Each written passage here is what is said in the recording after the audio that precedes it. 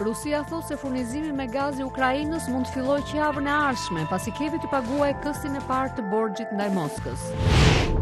Organizata Mjekët pa kufi thot se karantina për punonësit e shëndetësisë në Shtetet e Bashkuara po ndikon negativisht në luftën kundër ebolës në Afrikë. Në Jeruzalem rihapet pjesërisht xhamia Al-Aqsa pas përleshjeve lidhur me një incident me dhunë.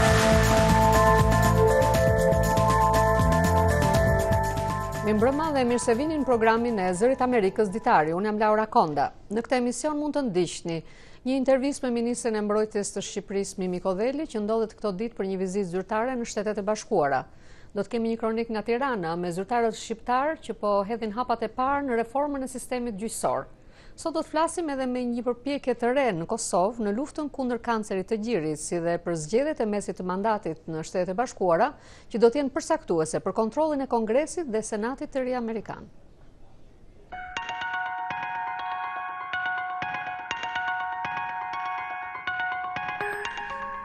Rusia thot se furnizimi me gaz i Ukrainës mund të fillojë që javën e ardhshme, pasi Kievi të paguajë këstin e parë të borxhit që i ka Moskës. Aleksej Miller, drejtori i kompanisë shtetërore Gazprom, tha sot se një marrëveshje shumë miliard dollarësh mes Rusisë, Ukrainës dhe Bashkimit Evropian do të garantojë furnizimin me gaz rus të Ukrainës dhe pjesëve të tjera të Evropës. Zoti Miller tha se gjithçka varet nga fakti se kur Ukraina do të bëjë pagesën. Ai tha se mendonte që pagesa do të bëhej javën e ardhshme. Gazpromi e ndërpreu furnizimin me gaz të Ukrainës në muajin qershor, pas largimit nga pushteti të udhëheqësit pro-rus të Ukrainës dhe aneksimit të Krimes nga Kremlini. Marrëveshja qetëson shqetësimet e evropianëve se do të mbeteshin pa ngrohje këtë dimër, siç ndodhi disa vjet më parë, kur për shkak të mosmarrëveshjeve me Rusinë, Ukraina filloi të marrë për vete nga gazi i destinuar për Evropën dhe Moska u kundërpërgjigj duke i ndërprerë gjithsej furnizimin me gaz. Organizata ndërkombëtare e ndihmave mjekësore, Mjekët pa kufi, thot se karantina e detyrueshme për punonësit e shëndetësisë në Shtetet e Bashkuara po ndikon negativisht në aftësinë për të luftuar ebolën në Afrikën Perëndimore. Organizata shprehet se karantina për ata që kthehen nga Afrika është e bazuar mbi mjekësinë shkencore. Grupimi thot se mbështet infermieren vullnetare Casey Hickox, e cila doli për një xhiro me biçikletë dje, duke sfiduar kështu një karantinë 21 ditore në Maine, në verlindjet e Shteteve të Bashkuara.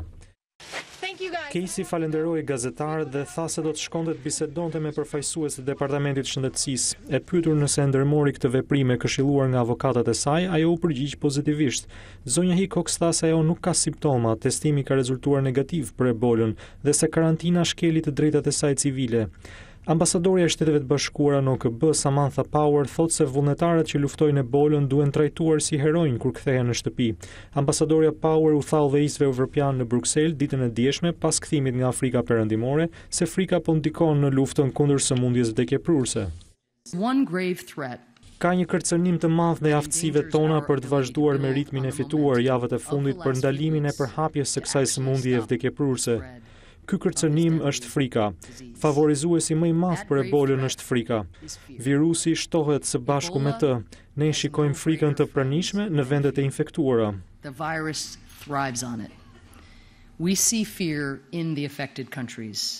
Duke konsideruar si krizën më të madhe të shëndetit publik, zonja Power theksoi gjithashtu se më shumë vende duhet të kontribuojnë në luftën kundër ebolës. Ebola ka shkaktuar rreth 5000 viktima në Guiné, Liberi dhe Sierra Leone.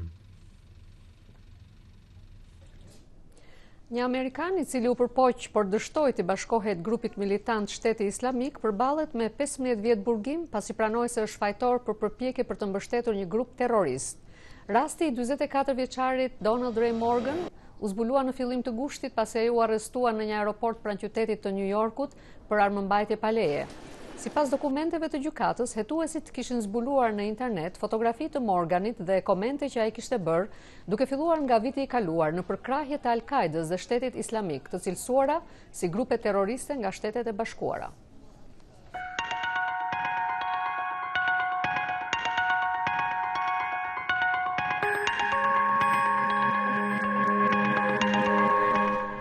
Zyrtarët në Tiranë po hedhin hapat e parë në reformën e sistemit gjyqësor. Ministria e Drejtësisë dhe Parlamenti po përgatisin strukturat këshillimore që do të mbledhin propozimet dhe do të konsultohen me Komisionin e Venecias.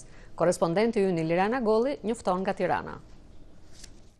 Diplomatët amerikanë pohuan sot se reforma në drejtsinë shqiptare është detyrë kryesore dhe një nga kërkesat e Bashkimit Evropian për Shqipërinë.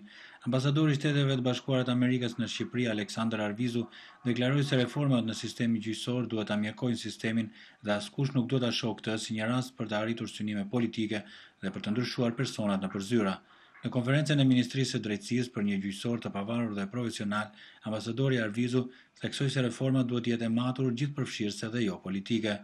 The reform should benefit from the consultation and support of all relevant players. Reforma duhet të ecë përmes konsultimeve dhe mbështetjes së të gjithë aktorëve përkatës, tha ambasadori Arvizu.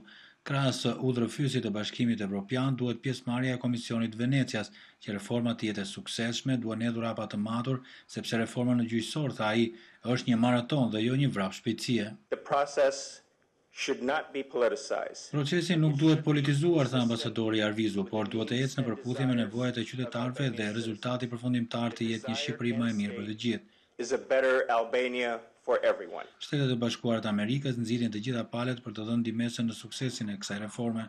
Po ashtu, ministri i Drejtësisë Nasip Nacho tha se reforma do të prejkë gjykatën e lartë, Këshillin e lartë të drejtësisë dhe shkollën e magjistraturës dhe se për çdo hap do të kërkohet ndihma e afërt e Komisionit Venecias. Reforma jonë do të përqendrohet në këto shtylla kryesore: në reformimin e gjykatës kushtetuese, të gjykatës lartë, të Këshillit të lartë të drejtësisë, në reformimin e konferencës gjyqësore kombëtare, të Këshillit të prokurorisë, të shkollës së magjistraturës dhe edukimit juridik universitar, si dhe reformimin e organizimit gjyqësor në Republikën e Shqipërisë. Problematikat e evidentuar do t'i nështrohen ekspertizë së një komisionit posaçëm për reformën e drejtësisë pranë kuvendit, ku në përbërje e tij do të ketë ekspert më të mirë vendas, shoqërinë civile, si dhe ekspertët ndërkombëtar. Në konferencë mori pjesë edhe kryetari i gjykatës së lartë Zair Zaganjori, i cili shprehu mbështetjen për këtë reformë që ai e vlerësoi si një nevojë të ngutshme. Zoti Zaganjori tha se reforma ka nevojë për ndryshime në kushtetutë. Reforma synon në radhë të parë dhe mbi gjitha të shëroj sëmundjen që në tërësi ka sistemi i drejtësisë dhe synon të japë zgjidhje konkrete problemeve të shtruara para nesh, të identifikuara qartësisht edhe nga raportet ndërkombëtare dhe në mënyrë të veçantë nga progres raportet e Bashkimit Evropian. Organizatorët e reformës nga qeveria dhe parlamenti pohuan se të gjitha palëve do të krijohet mundësia dhe koha e nevojshme për të dhënë ndihmën e tyre në këtë proces. Gjykatat vlerësohen si një nga sektorët më problematik të jetës së Shqipërisë. 2 anëtarë të Këshillit të lartë të drejtësisë u shkarkuan seancën e fundit të parlamentit, por ndrimi i njerëzve është vetëm pjesa më e vogël e reformës, që do të rishikojë të gjitha strukturat dhe varësinë e tyre nga kushtetuta. Për Zërin e Amerikës, Iliriana Golli, Tiranë. Në Shtetet e Bashkuara ndodhet këtë ditë për një vizitë zyrtare Ministrja e Mbrojtjes e Shqipërisë Mimi Kodeli, e cila është takuar me zyrtar të lartë amerikan, me sekretarin amerikan të mbrojtjes Chuck Hagel, me ndihmën sekretaren e Departamentit të Shtetit për Rusinë, Ukrainën dhe Euroazinë, zonjën Victoria Newland. Zonjën Kodeli e kemi sot të ftuar për një bisedë. Mirëmbrëma, zonjën Kodeli. Mirëmbrëma juve. Faleminderit për ftesën. Faleminderit juve që gjetët mundësinë të vini në studion e Ditarit.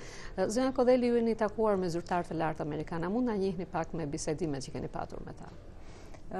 Jam e nderuar që jam pikërisht në Shtetet e Bashkuara të Amerikës, ashtu siç dhe ju e thatë, me ftesë të sekretarit të mbrojtjes Chuck Hagel, takim të cilin e përmbyllëm me sukses dje, ndërkohë ashtu siç dhe ju e përmendët, ndihmës sekretarja e shtetit Victoria Newland pati një takim me mua, por njëkohësisht unë drejtova dhe bisedime dypalëshe midis Ministrisë së Mbrojtjes së Shqipërisë dhe Departamentit të Mbrojtjes për vazhdimin e mëtejshëm të kësaj marrëdhënie e cila më rezulton të jetë më e suksesshme se çdo herë tjetër. Gëzohem. Zonja Kodeli, Shqipëria është bërë pjesëtare e koalicionit kundër ISIL-it dhe ka kontribuar deri tani me armatime dhe municione. A pritet të ketë një angazhim tjetër të Shqipërisë në këtë si pjesëtare e koalicionit? Në fakt, Shqipëria hapi rrugën.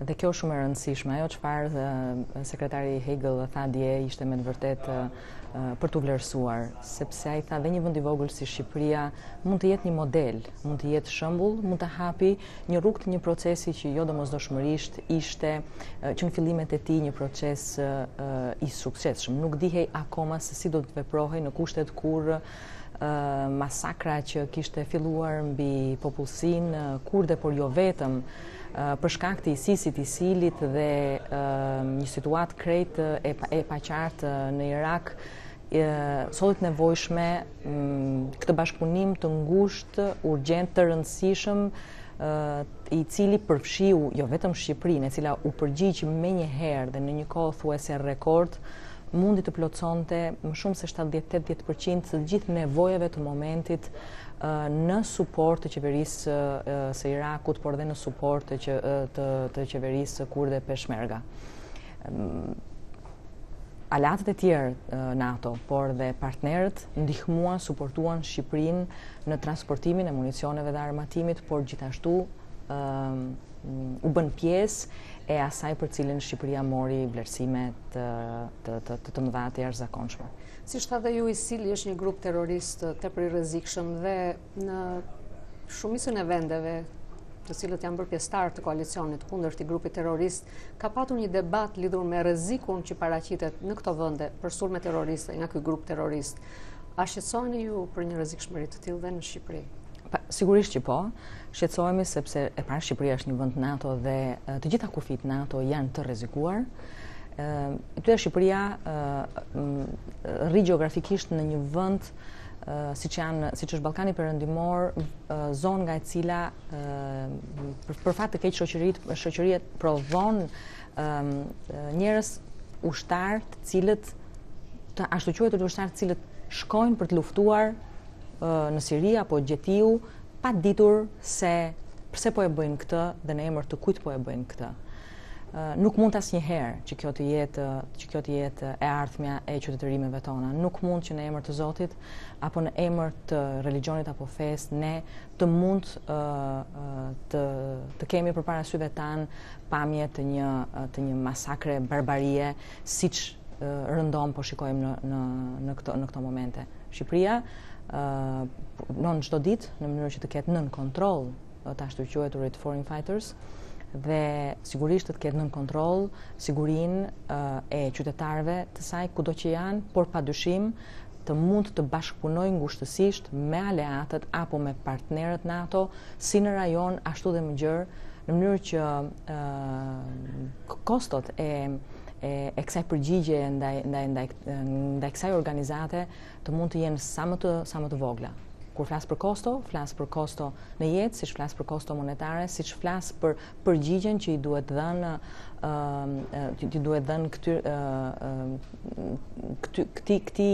këtij organizimi i cili sot për sot përbën realisht një problem serioz për sigurinë e Europës, për sigurinë e vendeve NATO dhe padyshim edhe për sigurinë e qytetarëve shqiptar. Pikërisht duke patur parasysh këtë kosto si dhe nevojën e modernizimit të ushtrisë shqiptare si një vend antar i NATO-s, si do të mund të realizohet kjo? A është e realizueshme përmes buxhetit të shtetit modernizimi i ushtrisë? Ju falenderoj për pyetjen. Në fakt kjo ishte një nga temat e diskutimit gjatë takimit me sekretarin Hegel.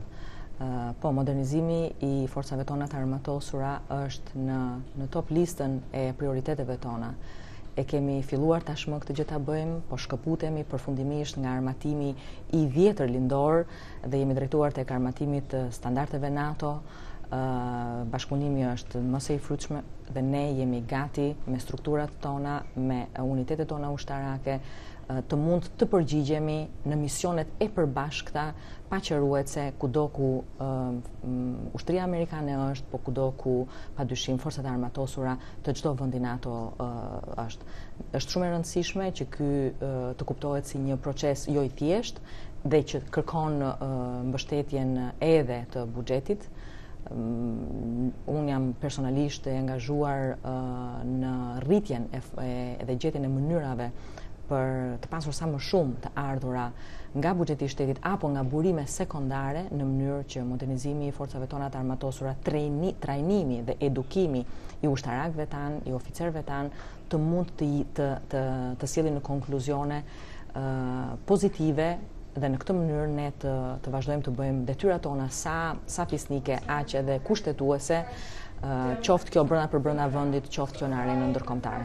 Ju keni biseduar me sekretarin Hegel dhe i keni kërkuar edhe atij dhe një ndihmë mbështetje amerikane në këtë proces modernizimit të ushtrisë shqiptare. A keni marrë një angazhim konkret nga pala amerikane? Për fat të mirë, po, kjo tregon më shumë besim tek Ministria e Mbrojtjes dhe Forcat e Armatosura të Republikës së Shqipërisë, padyshim tregon më shumë besim në përgjithësi tek qeverisja e re shqiptare. Ndaj unë e falenderoj edhe publikisht nëpërmjet ekranit tuaj Departamentin e Mbrojtjes për gjithçka ka bërë deri në këtë moment, në mënyrë të veçantë sekretarin Hegel, dhe besoj që ky bashkëpunim do të vazhdoj të shtrihet edhe në sektor të tjerë dhe në fusha të tjera, sepse vetëm në këtë mënyrë ne mund të jemi pjesë integrale e misioneve të përbashkëta, e trupave që bashkarisht luftojmë në të njëjtin front dhe sigurisht sigurojmë në këtë mënyrë me kosto më të ulta një siguri më të madhe. Fushat janë disa, i përmendëm dhe i rrahëm mendimet edhe gjatë bisedimeve dypalëshe, por edhe gjatë takimit me sekretarin e Mbrojtjes. Modernizimi sapo ka filluar mirëfilli, do të vazhdojë të jetë një proces i gjatë dhe sigurisht që Shtetet Bashkuara të Amerikës në këtë proces kanë rolin kryesor. Zëjan Kodheliu, faleminderit për intervistën dhe uroj sukses. Faleminderit juve.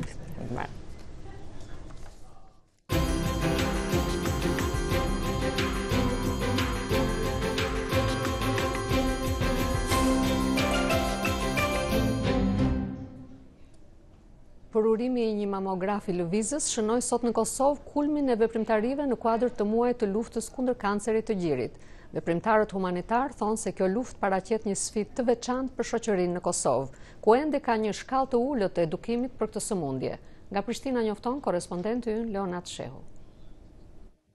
Çdo vit në Kosovë regjistrohen rreth 200 raste të reja të prekurve nga kanceri i gjirit.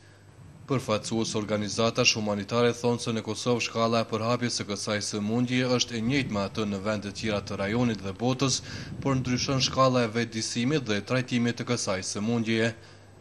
Në përpjekje për të ngritur shkallën e ndërgjegjësimit dhe të luftës kundër kësaj sëmundjeje, qindra gra parakaluan qendrës së Prishtinës një manifestim në kuadër të përpjekjeve që bën gjatë muajit tetor, që shënohet si periudhë luftës kundër kësaj sëmundjeje. Presidentja e Kosovës, Atifete Jajaga, bëri thirrje për më shumë përkushtim në luftën për zbulim sa më të hershëm të kësaj sëmundjeje. Nga ky manifestim, i ftoj institucionet tona për më shumë vëmendje dhe kujdes, më shumë angazhim e përkushtim në betejën për zbulimin sa më të hershëm të kancerit, për më shumë mjete financiare të dedikuara për hulumtime shkencore, si dhe për furnizim me të gjitha barrat e nevojshme për parandalim dhe trajtim të prekurve nga kjo sëmundje. Me angazhimin e të gjithë neve, ne do t'ja dalim, do t'a mundim këtë sëmundje.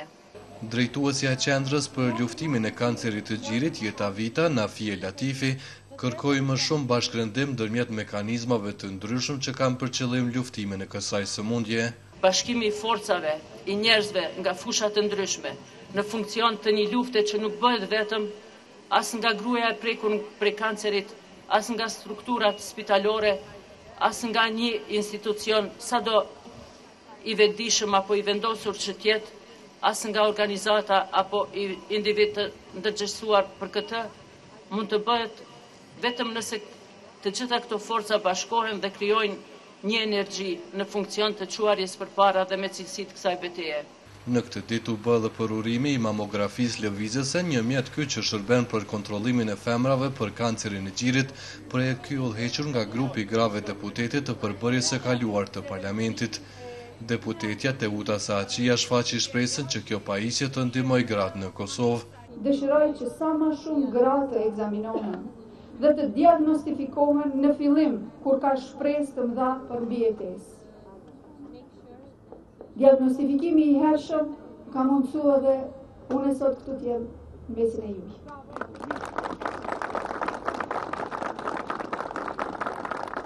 Edhe Agron Kutlovci, radiolog në Institutin e Onkologjisë, i tha Zërit e Amerikës se një pajisje e tillë ndihmon shumë në parandalimin dhe zbulimin e hershëm të kësaj sëmundjeje. Kështu që diagnostikimi i hershëm i tina është jashtëzakonisht i mirë. Ose është, prioritet do t'jetë i Ministrisë së Shëndetësisë dhe i qeverisë tonë që të kryhen këto më shpejt. Domethënë ky mamograf ka një rëndësi jashtëzakonisht të madhe. Ne mamografe kemi edhe në spitalet regionale, në qendra klinike universitare, kështu që çdo shtim i kësaj aparature është të mirën e pacientëve. Mjekët thonë se kanceri është një problem global dhe një ndër sfidat më të mëdha të mjekësisë bashkëkohore, por në kushtet e Kosovës ai merr për masa të tjera duke filluar nga shkalla e ulët e edukimit shëndetësor, pamundësia e zbulimit të hershëm, shpenzimet e larta të trajtimit e deri tek stigmatizimi të cilët ju rradhin nështrohen të prekurit nga kjo sëmundje. Për Zërin e Amerikës, Leonard Shehu, Prishtinë.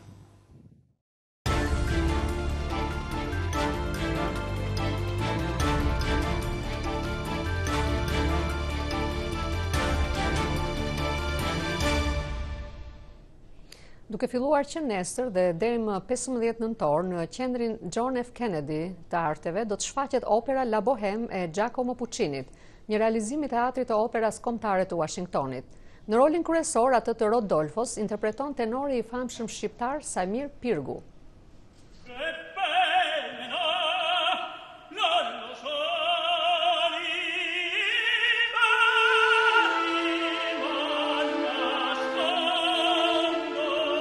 Unë rikthehem prapë në Washington mbas suksesit me Lucia di Lammermoor në operën Bohème dhe jam tepër i kënaqur që teatri më ka besuar rolin e Rudolfos, një nga rolet më të suksesshëm të repertorit operistik dhe nga operat më të bukura të Puccinit.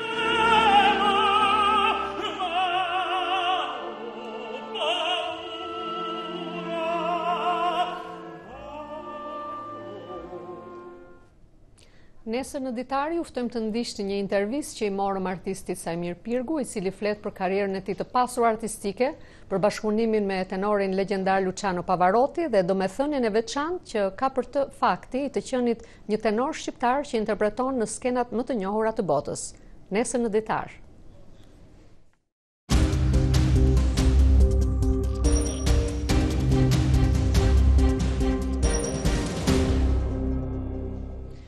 Gjykata e lartë amerikane, kohët e fundit, la në fuqi një ligj për identifikimin e votuesve në Teksas, i cili u kërkon votuesve të tregojnë një dokument identifikimi para se të votojnë. Ata që janë tashmë të regjistruar dhe që kualifikohen të votojnë përmes postës, ende mund ta hedhin votën, ndërkohë që shteti jep certifikat votimi falas për ata që mund provojnë shtetësinë amerikane dhe banimin në Teksas. Kritikët e ligjit thonë se ai vendos barriera mbi njerëzit e varfër, pakicat të moshuarit dhe personat me kufizime. Votimi i hershëm filloi në Teksas vetëm disa ditë pasi gjykata e lartë amerikane vendosi se shteti mund të kërkojë votuesve të tregojnë një foto identifikimi në qendrat e votimit. Prokurori i përgjithshëm i Teksasit dhe kandidati republikan për guvernator Greg Abbott thotë se ligji do të ndalojë mashtrimet në votim. Mashtrimi me votën është real dhe duhet të ndalet. Si mund të vërtetosh votuesin pa një letër identifikimi? Kjo është arsyeja pse ky ligj është i nevojshëm. Mbështetësit e ligjit thonë se shumica e vendeve demokratike në botë kërkon një letër identifikimi, por kritikët theksojnë se ka patur vetëm pak raste të mashtrimeve me votën në Shtetet e Bashkuara dhe se në Teksas, ku shteti dikur i bllokoi afrikano-amerikanët dhe hispanikët votonin, është më e rëndësishme të inkurajohet pjesëmarrja e votuesve. Marinela Acuna e grupit Vote Riders, një organizatë jo fitimprurse që mbron votuesit, thotë se ka shumë arsye pse një njeri mund mos ketë një dokument zyrtar identifikimi. There's people that just need to renew their ID. Ka njerëz që ju duhet ta rinovojnë dokumentin e identifikimit, ka disa që nuk e kanë dhe nuk kanë dokumenta për të vërtetuar ndryshimin e emrit apo ditëlindjen. Profesori i shkencave politike Mark Jones në Universitetin Rice thotë se rreth 500.000 teksian mund të mos kenë dokument të përshtatshëm për të votuar. Mundësia e tyre vërtet është të marrin një certifikat identifikimi falas të dhënë nga shteti, por kjo nuk është vërtet falas pasi për ta marrë atë u duhet të marrin certifikatën e lindjes që kushton $25. Të duhet të shkosh gjithashtu në Departamentin e Sigurisë Publike për ta marrë, dhe për dikë pa makinë kjo mund të jetë vështirë. Zoti Jones thot se ligji për dokumentin identifikues nuk ka të ngjarë të ndikojë garën në këtë shtet, por mund të ketë ndikim në disa gara të paparashikueshme përfshi disa në Houston. Për shembull, republikani Davon Anderson dhe demokrati Kim Ogg janë në garë të ngushtë për postin e prokurorit të qarkut Harris. Mund të kemi ndoshta 6 gara që mund vendosen për shkak të legjislacionit me dokumentin identifikues. Grupet aktiviste si projekti për organizimin e Teksasit po gjejnë vullnetar të ndihmojnë njerëzit që nuk kanë mundësi të marrin dokumentin, por ata po ndeshin në apatinë e votuesve. Në Teksas pritet që gati 2/3 e votuesve të ligjshëm të mos e ushtrojnë të drejtën e tyre të votës këtë vit, edhe pse shumica e kanë dokumentin identifikues. Sot është Halloween, një ditë kur thuhet se shpirtrat e të vdekurve ecin mbi tokë. Aktivitetet festive në Shtetet e Bashkuara përfshin fëmijë të veshur me kostume që shkojnë der më der për të marrë karamele. Festa me kostume e Halloweenit i jep një zbavitje në shtëpinë e frikshme, siç është edhe një e tillë në Leesburg të Virginias. Ta ndjekim. Në këtë banesë 140 vjeçare tregohet një histori rreth familjes së etur për gjak Carver.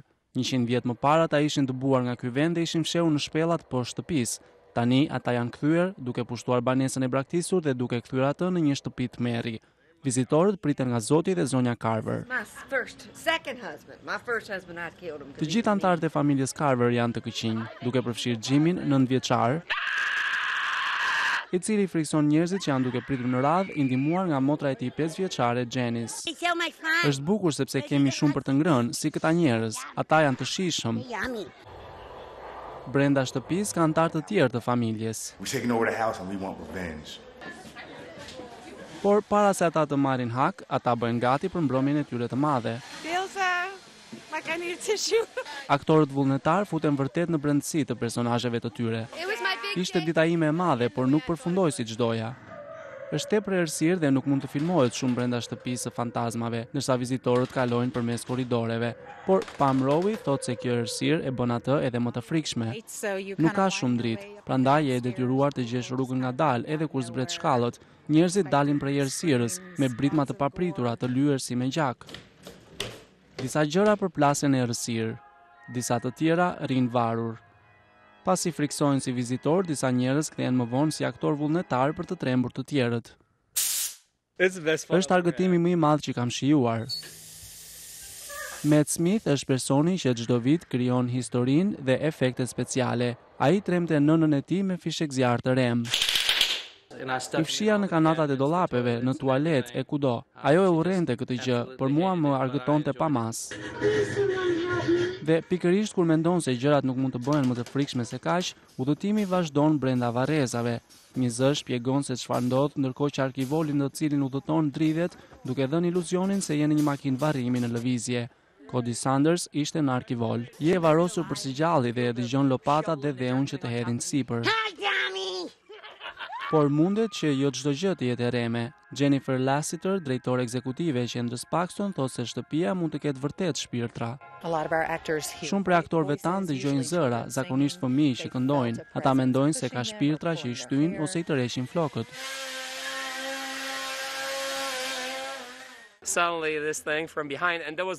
Papritmas kishte diçka nga prapa dhe kishte një erë si aromë e drurve, ishte diçka shumë reale. Jam ende i friksuar. Por Aleksej Toporkov pranon se në fund atij i pëlqeu përvoja e frikshme. Ishte ky Ditari për sot, ju urojmë një fundjavë të mbarë. Mirupafshim.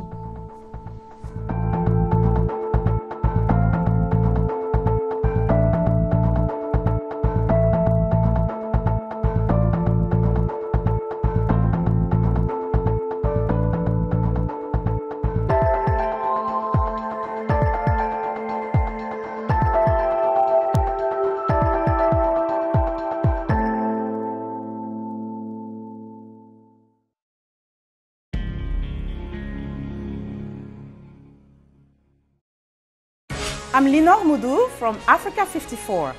This is VOA. follow us on Africa 54. Go to facebook.com/VOA Africa 54.